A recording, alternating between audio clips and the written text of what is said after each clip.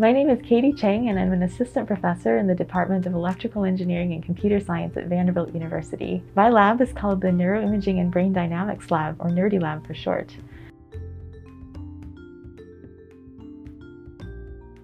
Before coming to Vanderbilt, I did my graduate work at Stanford in electrical engineering, which is where I received my PhD, and then I worked as a postdoc at the NIH. In terms of getting started in this field, I didn't know specifically what I wanted to study when I was an undergrad at first because I found everything to be really interesting. But the summer after my freshman year, I ended up finding a research opportunity in a lab that studied the brain using methods from computation and mathematics. And that was the first time that I learned that this kind of field existed, and I really found it fascinating.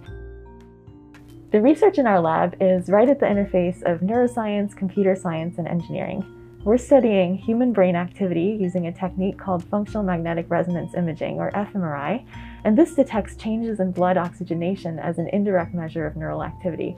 So it lets us look at dynamic patterns of activity that are unfolding across the brain and over time.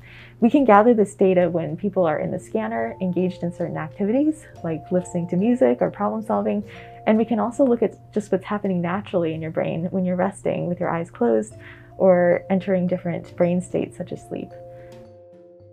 One of the overarching questions that we work on is how can we take all of this rich but complicated data and use it to understand how different regions across the brain are coordinating with each other as networks to process information, and how the circuits and dynamics of the brain are impacted in neurological and neuropsychiatric disorders. So our team works on new approaches for pulling out richer and more interpretable information from neuroimaging data in order to drive new discoveries in neuroscience and medicine. For me, one of the most exciting things about this research area is that it's so multidisciplinary. So in our lab, the students and postdocs come from backgrounds in electrical engineering, computer science, biomedical engineering, physics, and neuroscience. And I love how we can work together to come up with creative ways to approach difficult research questions. Being part of the VISE community has been great for connecting our lab to other groups that are merging engineering and medicine, which promotes the exchange of ideas and new collaborations. One of our close collaborations here at Vanderbilt is with the labs of Drs. Vicki Morgan and Dario Inglot studying epilepsy. We're conducting unique brain scans using a combination of imaging technologies to study how epileptic seizures are disrupting the activity and neural circuitry of the brain.